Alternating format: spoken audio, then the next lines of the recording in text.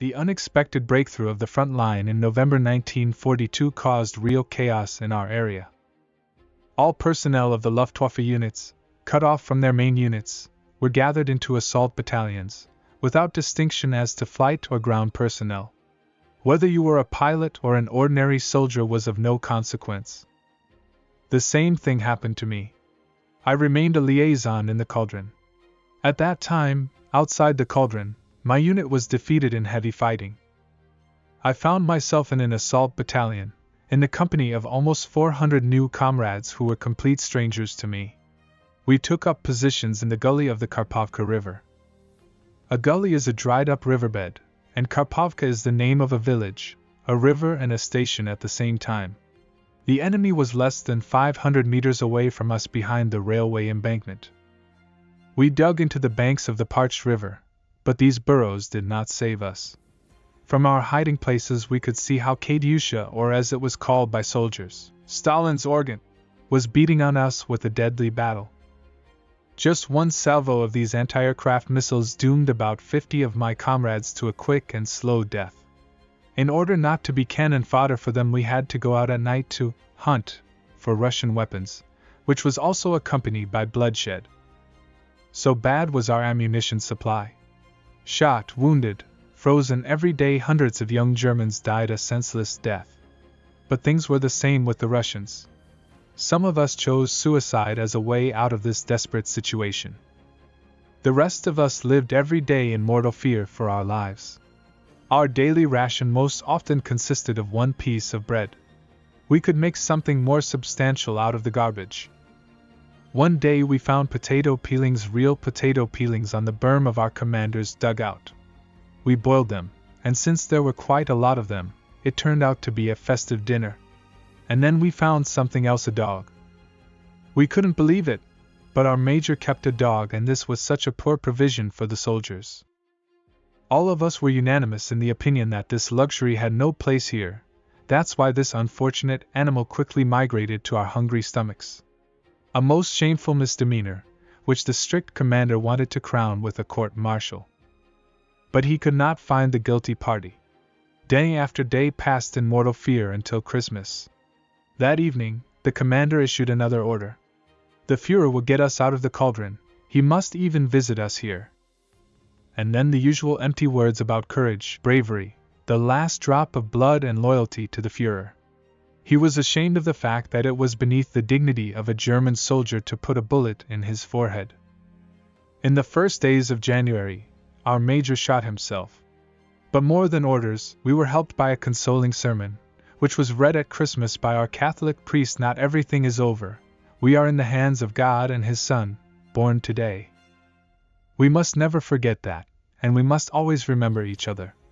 I proposed if one of us manages to survive this hell, on the day of his salvation he should always eat what we ate here every day, just one piece of bread. That's how we will remember each other. The priest did not get that chance. He died the day after his sermon. On January 7th, I was wounded in the arm. I saw a Russian sniper about 300 meters ahead of me. When I was brought to the infirmary, only 16 of my battalion of 400 men were alive. After the operation without anesthesia, I was told that in heavy fighting my unit was completely destroyed.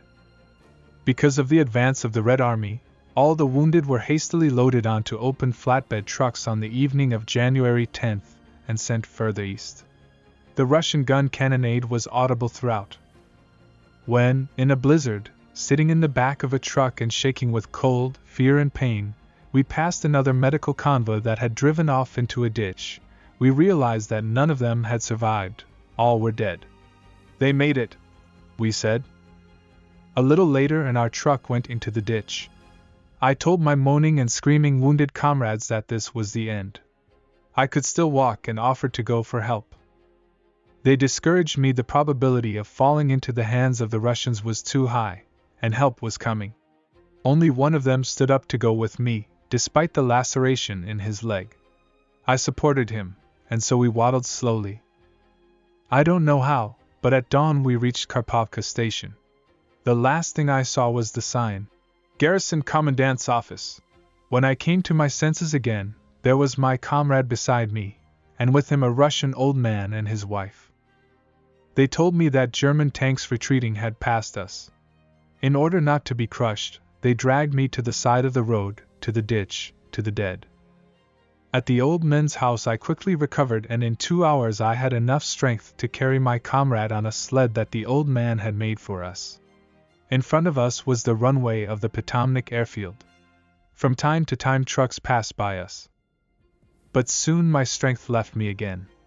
At the slopes sat many German soldiers, absolutely exhausted, waiting for death.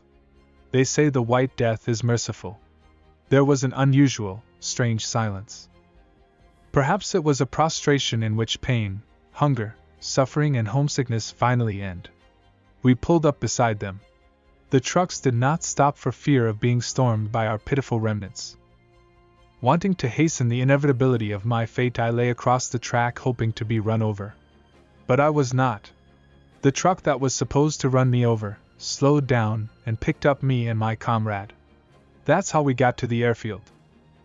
Here my wounded man's card, which said that my arm had to be amputated, turned into a return ticket.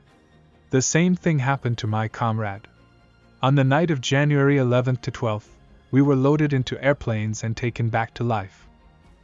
Among the 24 airplanes that were there, the Junkers 90 seemed especially reliable to us because of its size. But the two of us got seats in another airplane, next to the radio operator. In the air I noticed by the mood in the cockpit that something was wrong. What it was, I realized only after landing in Salsk. 9 machines were shot down, including that Junkers 90. In the unheated cockpit of the airplane I almost froze my feet off. I'll never forget how the pilot and the radio operator brought us bread and marmalade, a whole basket. I cried like a baby. Here I am, sitting alive and with marmalade. Soon after that I heard that the kennel was occupied by the Russians, almost immediately after our airplane got me out of hell. We were driven toward home in freight cars. At the Reich border a real medical train was waiting for us. I got a window seat after all. I was a Stalingrad citizen.